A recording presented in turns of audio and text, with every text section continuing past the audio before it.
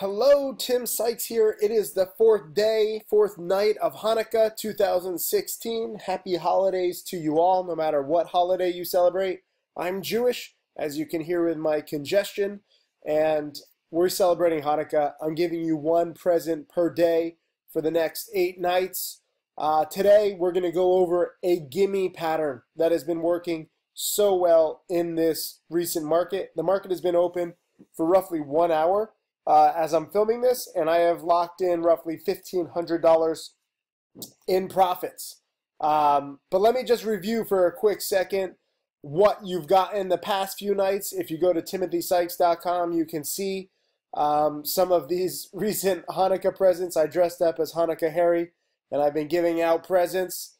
The first night of Hanukkah, we gave you a 50% off deal for Wolf Millionaire, and that is if you want to learn how to make 6 or 7 figures using Instagram, which I think that you should, because, you know, it's there and you're probably on Instagram or any social media. You can use your social media to actually make money, even if you don't have a lot of followers. This 50% off deal is the first time that we're having this sale.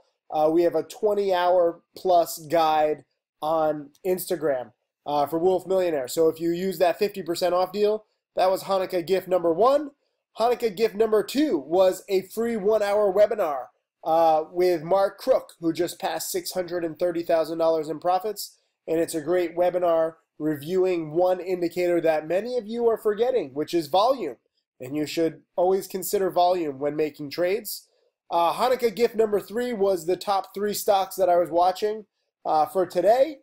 And we'll go over those in a second. They did decently, nothing huge. But it's better than nothing. And now today we're going to go over this pattern that is a gimme.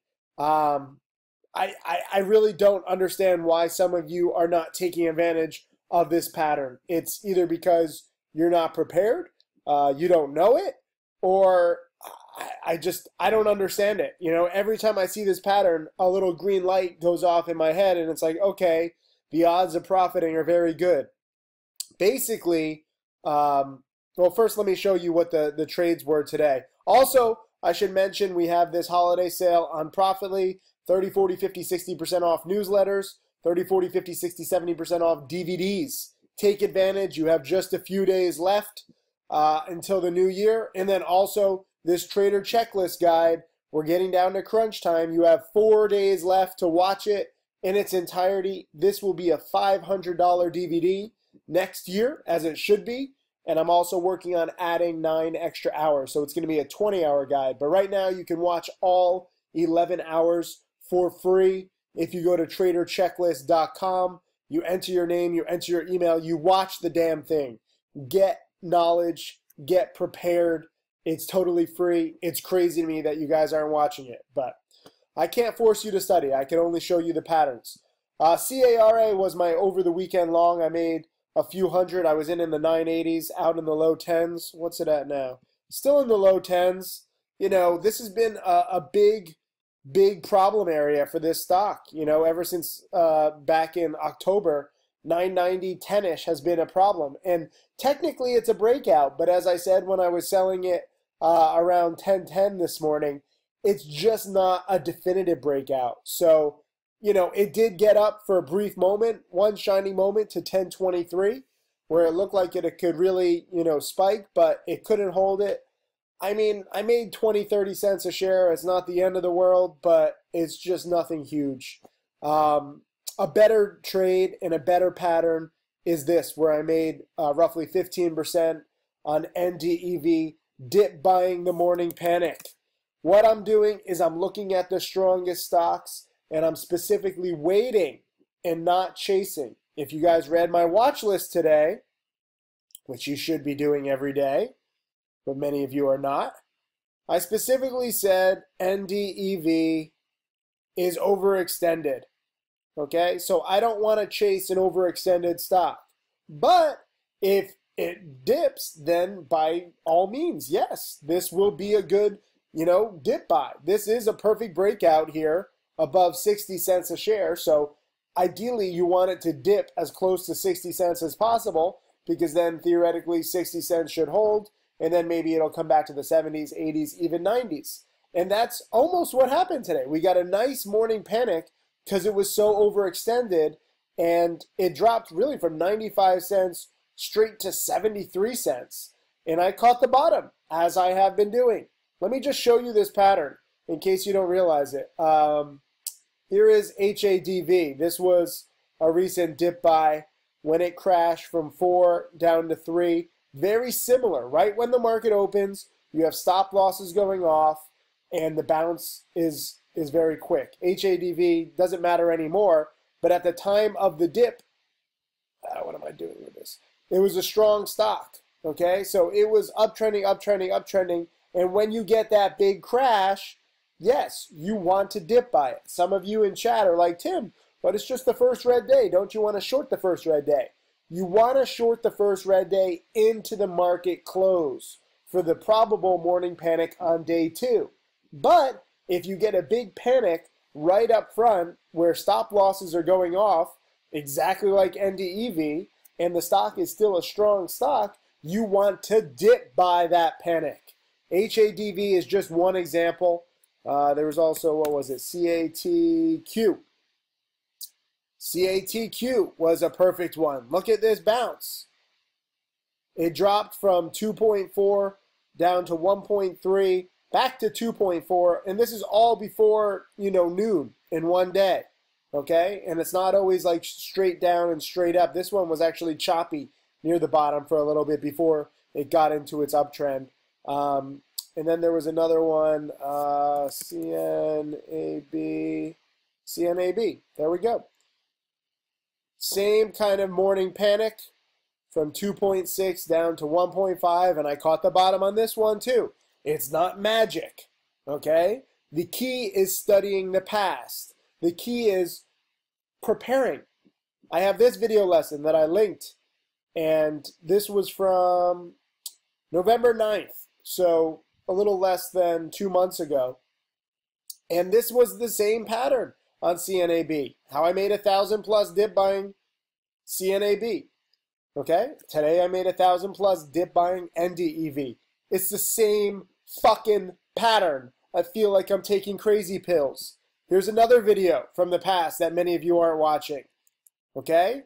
I made 20% on CATQ, and I didn't time any of these perfectly. Today I actually tried to be more patient, so when I got the bounce all the way up to 90 cents, which was best case scenario, I didn't even take it because I was like, you know what? I always sell too soon. Let me give this more time. And of course, this one is the one where you shouldn't have had patience. So it's not an exact science, but you dip by the strong stocks when they panic so quickly. I'm not interested in them in the afternoon. I'm not interested in them tomorrow. I'm interested in that first panic because that opens the door to opportunity on the bounce. And in the past 2 months, there's been half a dozen examples, okay? And I didn't even take advantage. What was that other one the other day? MJPI, I believe. And MJPI is tanking today. So once it keeps tanking, then I'm not interested. But that first dip buy, I'm interested. Here was the panic on MJPI. MJPI, for those of you who don't know, has been a very strong stock. So you had that first sign of panic. And guess what? When it panicked the other day, and it dropped from 480 down to 240, it actually was a nice little dip buy back to 4. Actually had 2 panics. This one is scary. I didn't even touch it. But it dropped all the way down to 270, came back to 420, panicked again down to 240, jumped back to the 4s, and then came down. But you have 2 panics to dip buy. All you have to do is buy panic, dip buy panic. But you also don't want to just try to catch a falling knife, okay? So don't just buy anything that's panicking. You have to see signs of it bottoming.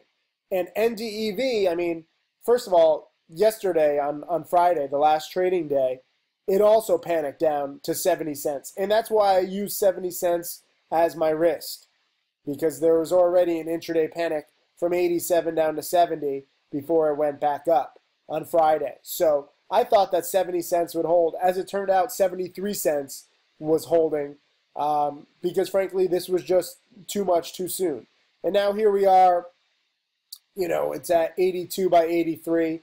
So we're on this one, it's not like a $2 stock or a $4 stock where it drops $1 a share, but you can see clearly that there was 10, 15, 20% to be made if you timed it perfectly.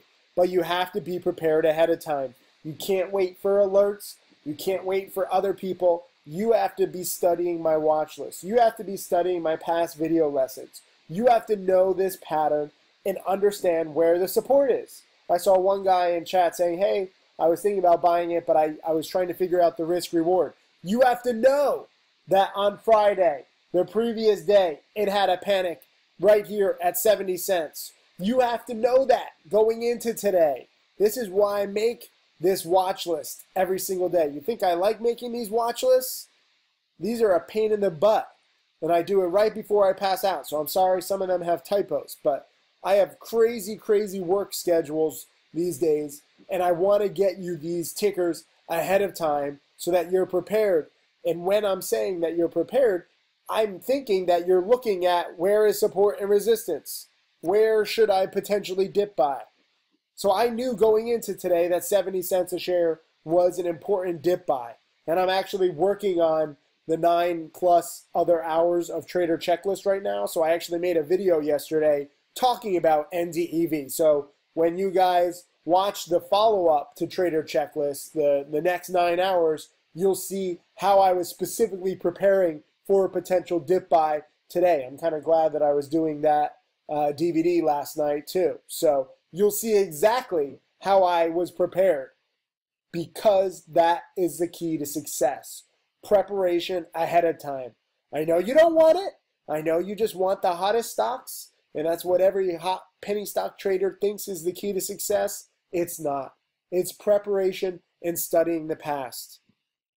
In this video lesson that far too few of you are watching, I linked this great video, or this great blog post by Ray Allen, one of my favorite basketball players, a letter to his younger self. And he talked about how he's won multiple NBA championships, and the teams were very different players, personalities, but all of them were practicing hard, okay? Many of you guys just come into the markets, you're like, what's hot? What can I trade? What can I trade? What's moving? And you're not doing any work in the off season.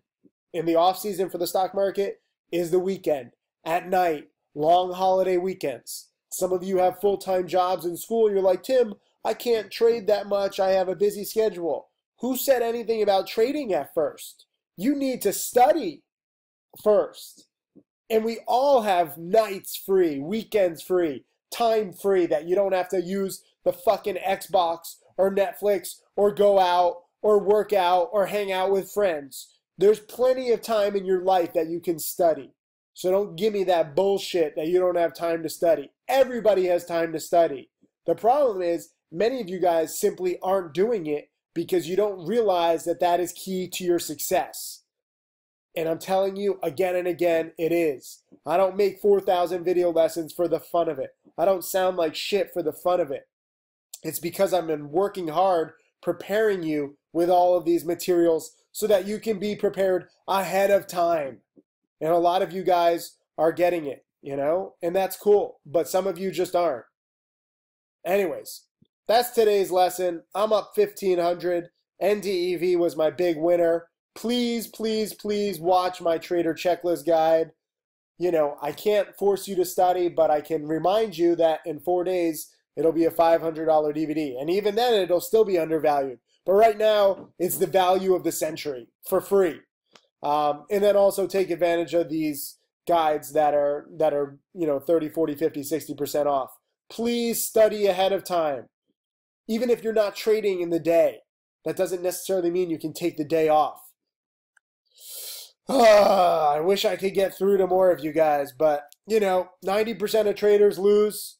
It's due to the lack of preparation. All I can try and do is tell you and prepare you for what you actually need to be successful. I want more millionaire students, but this is a, you know, a two-person game. I can't just give you $1 million and be like, oh, you're my new millionaire student. It doesn't work like that. It's not about the money. It's about the knowledge. So study up. You can clearly see that you have these watch lists that prepare you. You have these video lessons that prepare you. All you have to do is sit there and watch and take notes and somehow get it inside your brain so that you're ready. Anyways, that is your fourth Hanukkah present, the go-to gimme pattern that is right now. You simply look for a hot stock that has been running for multiple days or weeks, and you wait. You don't chase it. You wait for a dip buying opportunity, and you see it happens, and you can make 10, 20, 30% very quickly inside of an hour or two if you're prepared ahead of time. Shalom. I'll be back tomorrow with the fifth night of Hanukkah's present. You're going to like it. All right, just wanted to do a quick follow-up video before I sent out your fourth night of Hanukkah present. I don't even know anymore. But CARA is now breaking out nicely. This is what I wanted to happen at the market open. This kind of morning spike that it had on Friday. And it just happened to be a delayed morning spike. And I talk about this pattern a lot. Obviously, I'm out. I've already taken my profits. You know, I locked in my $500 in profits, which would now be, what would I be up? 60 cents a share. It would be over $1,000. It happens. And it's not to say that I'm a bad trader. It's not to say that I'm so angry that it went up after I got out. I'm actually very happy that I was on the right track. I take validation from the fact that these stocks are doing what I thought they would do. Maybe not in the exact time frame that I wanted or expected, but it's still breaking out, you know? CARA for several weeks has been teasing and flirting with this $10 a share limit, and I was there, frankly, the day that it broke out. Even though it didn't break out in the right way that I wanted, even though it actually had a morning panic when it failed to break out near the market open, I was on the right track. And that's what this game is all about. So many of you get so, discouraged if a stock does what you want after you're already out. And you're like, oh, I lost 50 bucks or I lost 200 bucks and then I could have made 500. I suck. I hate this game. Instead, start understanding that, wait a minute, in a different day, on a different world, and maybe a different market environment, maybe if I was a little more patient, I could have had a much bigger win. But as it stands, it didn't do what I wanted. I stuck with my rules. I stuck with my position saying, hey, I'm going for a morning spike. If it doesn't get it, I'm out. And I took my small profits. And then also NDEV. This one keeps going up now too, okay?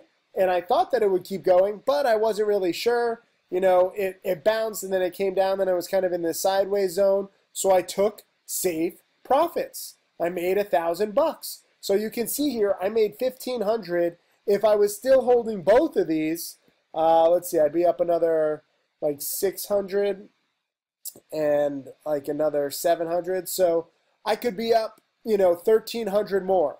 So I could be up, 1,300? I could be up 2,800 right now on the morning if I waited an extra hour. As it stands, I made 1,500. Boo-hoo! Boo-hoo, I'm crying. I don't care if I could potentially make 2,800 and I only lock in 1,500. This is best case scenario. Very rarely do you see these kinds of, mid-morning, midday spikes, but we're seeing it, play out rather well. And this, I don't look at as a negative. Again, I look at this as validation. My dip buy on NDEV looks even better. My whole focus on CARA looks even better. Some people are like, Tim, why are you even bothering with a $10 stock? Oh, you made 20 cents, it's not even worth it. Well, now it's 70 cents from bottom to top, and, I was on the right track. So hopefully you can see what I'm seeing, and maybe that'll inspire you to study more and kind of take the same kind of mindset and adopt the mindset that I have, because I think it's very useful. I'm looking for validation all over the place. Remember, I'm a scientist. You're a scientist, okay? You go in, you perform the experiment, you have a thesis of how it's going to play out, and then you see. And you change the experiment little by little. Maybe next time I'll hold CARA a little longer. NDEV I actually did try to hold, and it cost me this time. but I held not long enough. So I'm experimenting, I'm tinkering, and the cool thing is that unlike scientists where, they're tinkering with their Bunsen burners and they're testing out different stuff and they're not getting anywhere, sometimes for years. With this game, you can experiment and tinker and you make money doing so. Maybe not even in the beginning, maybe you're losing a little, but eventually, year 1, year 2, year 3, by far, you should be making a little money even if you're not capturing all the profits. And I'm in nearly year 20 and I'm still not capturing all the potential profits, but at least I'm on the right track. You can see that with nearly every single trade. Even if I'm out too early, the stock does somewhat what I expected, and that's beautiful. So I love it. Happy Hanukkah, and I will be back with day 5's presents tomorrow. But enjoy day 4. This is a reminder that these patterns work very well.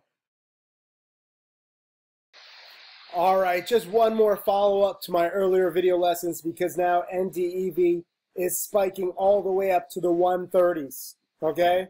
Let's just do the math here. I bought this. Let me see. Hold on one second. Let me find my trade.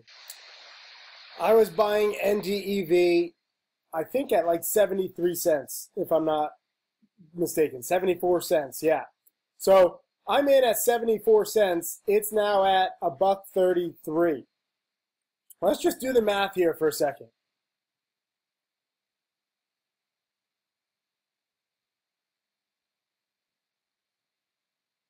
So this is now an 80% winner.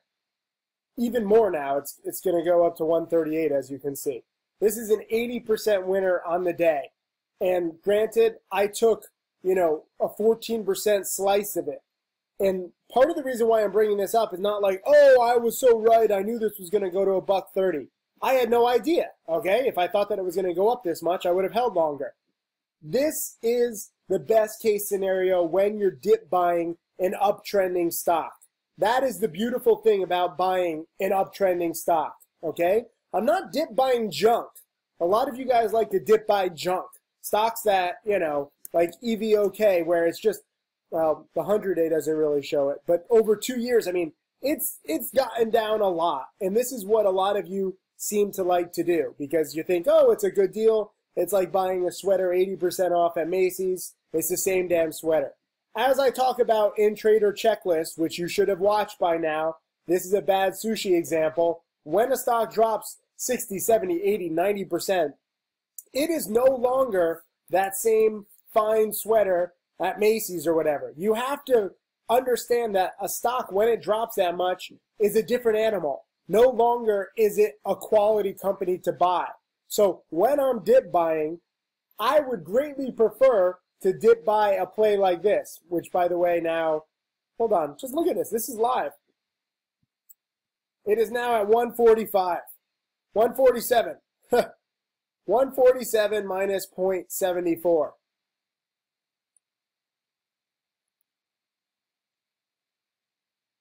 $1.47 minus 0.74 divided by 0.74.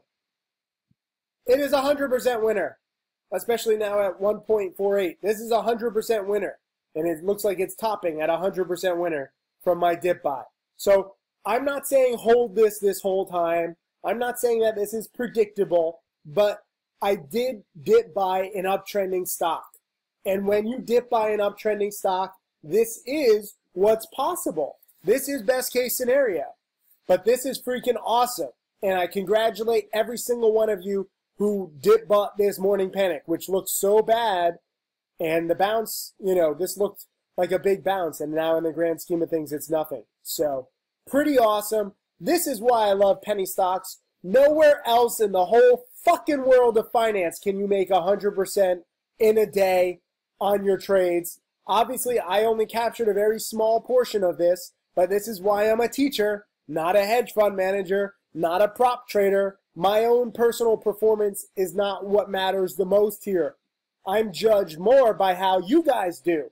And if you dip buy these kinds of uptrending stocks, even if they're sketchy, like this one is, you can be rewarded very nicely. Whether you make 15% or 50% or 100%. This is it. And I'm glad, you know, I've delayed this video lesson and now we've posted 3 parts so you can see the potential. And it keeps going. It doesn't even stop. Look at this. This is just beautiful. And the cool thing is that this is probably also due to a short squeeze. Every time I buy a stock, there are some people who think that I'm full of shit, and so they short anything that I buy. And I guarantee you that some of my haters are shorting this and getting crushed. So feel free to trade however you want. All I'm going to continue to do is show patterns that I've worked. I've seen work, and I've, you know, managed to trade all these years. And you can do whatever you want, but I'll tell you, if you bet against these patterns more times than not, you will lose. And if you learn these patterns, and whether you make 15% or 50% or 100%, you will win. And that is why, frankly, I have the most millionaire students. That's why it's laughable that I have these critics. But I enjoy these critics, and I thank you guys, because for those of you who do bet against me and you create these short squeezes, my students thank you too. Because without you betting against me, this kind of a short squeeze wouldn't happen so quickly. So thank you to everybody, and to all, a good night. My name is Tim Sykes, and I teach people to trade stocks. I am a self-made multimillionaire. So this is the ideal trade that I'm going to talk about. I want you guys to understand every single aspect of this trade.